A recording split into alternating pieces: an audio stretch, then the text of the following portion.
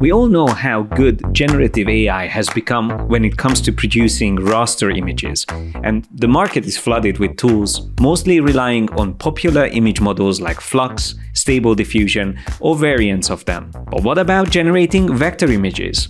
Until recently, Adobe Firefly's vector model, introduced in late 2023 within Adobe Illustrator, was the only notable option. While it allows text-to-vector generation, the results mostly fall short in quality and visual appeal, leaving much to be desired for professional designers.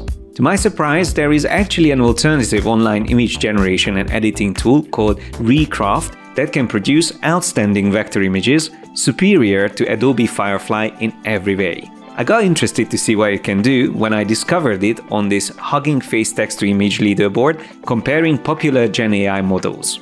After using it daily for around 2 months, I can see why it is voted as #1, rated even higher than Midjourney 6.1 and Flux 1.1.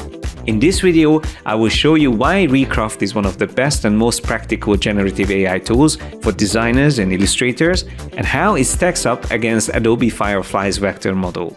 Now, even before we start, here is a question for you.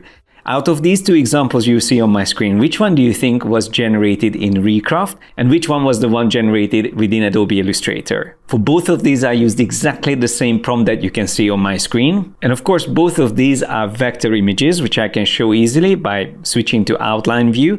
And I can also select everything so you can see the anchor points as well, just simply at looking the way everything is structured.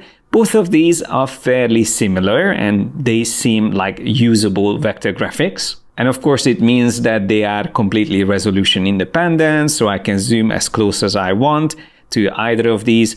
So technically, or on the surface level, they both look good. However, aesthetically or stylistically, there is a huge difference. And in case you guessed this one coming from Recraft, you're right.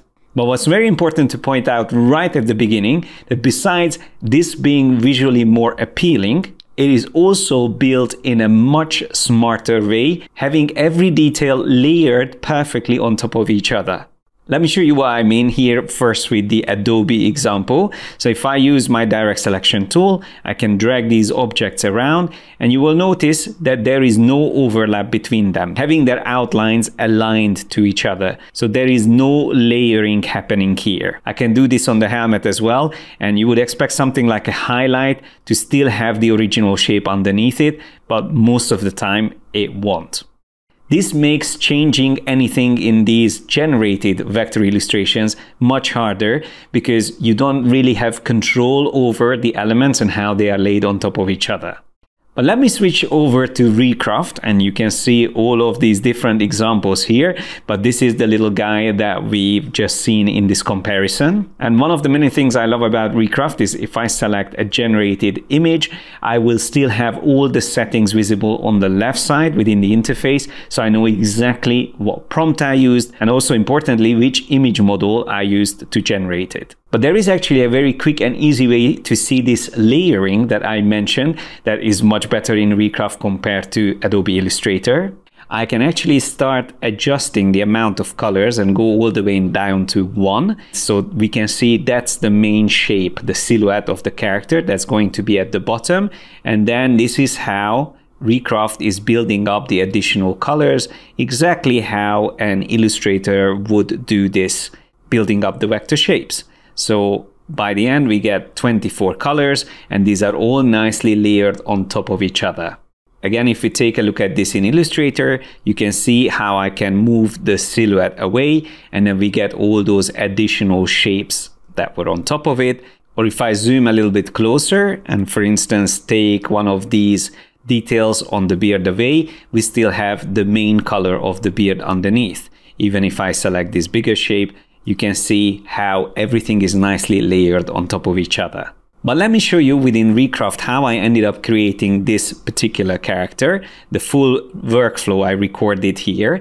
And this is also an amazing thing about Recraft, that you have an infinite canvas. You can create multiple projects, but essentially you are working in the browser and you can have all the things that you create laid down next to each other, structure it, even add notes for yourself to remember what you created.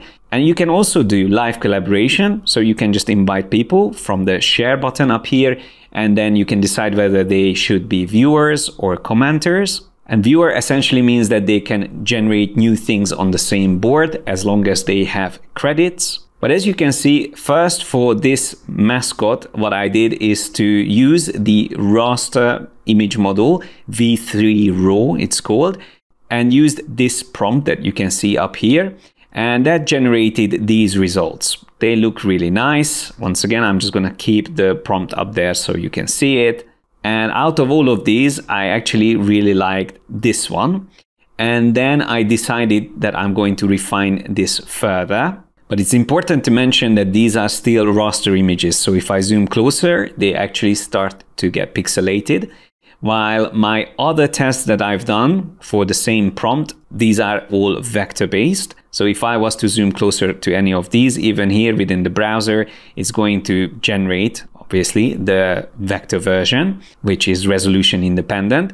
So although I like some of these as well, that was still my favorite. And then I decided that I want to fine tune it a little bit. So I went in and used the fine tune feature, which you can find up here. Once you select that, you can decide how similar you want the final result to be, which you can make almost identical or a little bit similar. So there's a lot of options in between. And you can also change the model.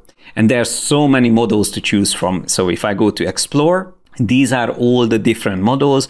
There's so many art styles here, so you can be very specific if you want to generate something. And although I use Recraft mainly for illustration, you can of course also achieve photorealism. But just as an example, if I choose this young adult book style, and then I will probably set it to highly similar and 4 images. And by the way, if you want to see the newly generated version next to the original one, just hold down Alt or Option key and drag a copy.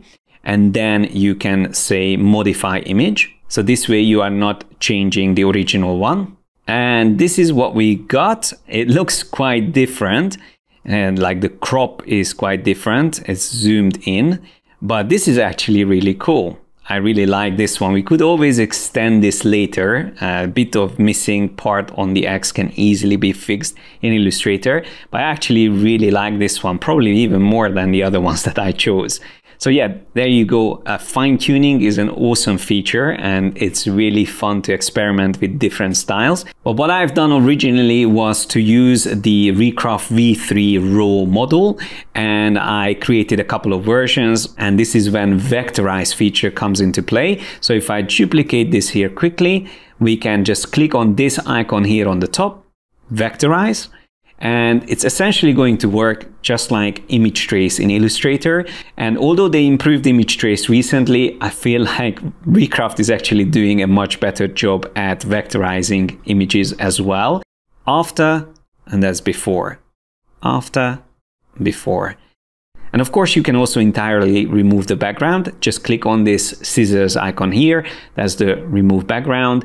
And it should also remove that shadow underneath. There you go. We haven't lost anything important and it looks great. And this is actually also another standout feature of Recraft that I find extremely useful, that you can actually use your own illustrations to create your own style model. You can decide whether to use a single image or up to 5 images for a model, and essentially works similarly to an sref code or a style reference in Midjourney. So this is the original illustration based on my sketch, my finalized vector artwork that I created in Adobe Illustrator. All of the examples I'm showing here are actually from my Adobe Illustrator Fast Track course. Now you can access the course independently. You don't have to subscribe to all of our other courses. But you can see that these are the illustrations that I generated using this as my reference. And if I bring up the user interface, you can see that I'm also using another feature called image set, which in a way can batch generate multiple prompts at the same time. But the most important thing is that the model that I'm using, if I click on this, is actually this custom model that I created based on that single illustration. As you can see, I have quite a lot of these models already created. It is both scary and exciting at the same time how only a few of my actual illustrations can really control the outcome of the generated illustrations. I also just wanted to show you another interesting thing. I always love to play around with using my sketches and see what a generative AI tool can do with them. So in this case, you can see the sketch of this dinosaur, which I then turned into fully vector version in Illustrator. And then simply using that sketch and using Recraft's fine-tune feature set to creating something very similar and using the image style that was trained on my illustrations, together with this simple prompt, it created this. And you might be wondering, but this is actually quite different from the original sketch. And to be honest, I actually like that, because the reason why I would use AI for something like this is just to help me explore lots of different ideas very quickly before I commit to the final vector version. Clearly, in these generated examples, there's lots of unnecessary details or details that don't actually make any sense, but they can really help to push my artistic style in one direction or another. So I would just use these as references. I wouldn't fully rely on them, just exactly how you would normally look for images online and create a little mood board or reference board before you start an illustration project. And if we scroll a little bit further down, I feel like it created an even better result for the raptor. So I really like this. It looks amazing. And I actually haven't finished this sketch. It was just an idea when I was working on the other dinosaur. I thought I will do a whole series. But yeah, I love this one. These are not bad either. And again, it can help me to realize that certain proportions or shapes that I had in my original sketch can be improved. So in a way, you can also use AI to help you analyze your own sketches or illustrations before you continue working on them. I'm not saying that you should rely on AI to teach you how to draw, but in this particular case, it definitely did a better job here on the back of the dinosaur. The proportions are so much better, and the curves and everything, the way it's created. And even the placement of the head is better, although the head itself I'm not happy with. But yeah, it can help improve my sketches and illustrations before I end up vectorizing them. I'm curious to hear your thoughts on the Recraft examples I've shared so far. Would you consider using it for your creative projects, or do you feel it's not quite there yet for a professional designer's workflow? Let me know in the comments below. I would love to hear your perspective. And don't forget to subscribe to the channel. We got some exciting new design tutorials coming soon that you won't want to miss. Now here's just another quick example of the workflow that I achieved within Recraft. You can see the original prompt that I used here on the left side. Then I tidied this up by removing the background. You can also use the eraser tool to remove details that you don't want. It's a bit like editing vectors in Illustrator. Here we don't have like full control over every anchor point, but the eraser is actually still good to remove things that you don't need. And then of course you can also adjust the colors. As you can see, I could completely recolor this illustration right here within Recraft by going into the colors option down here. And once I click on that, I can see all the 5 swatches that are currently used here. And if I want to change any of them, like this orange, I can just select it and change it to whatever I want. Like that one actually looks much better. And another thing that I love in Recraft is that you can easily generate mockups. Like all of these images that you can see here were actually also generated here within Recraft. And you can see I added this illustration on them. And again, similarly to Illustrator's mockup feature, here we can move these details around easily. So for instance, if I want this new version to be used on the t-shirt, I can just take this away or put it on the table if I wanted to. But let's just take it out. And then instead, let's duplicate this and drag it onto our mockup. And that's how easy it is. Let's resize it and rotate it, and we have a great mockup. And you can see if I select the image in the background, it was just simply created from this prompt gray t-shirt on a rustic table. And as a final closing thought, I wanted to show you one last example. Here is a vector illustration created by von Glitschka or Glitschka Studios. He's an artist that I really admire and I love his work. I have the link directly here on the board added as a comment, but I also have the link to this project in the description below if you want to check it out.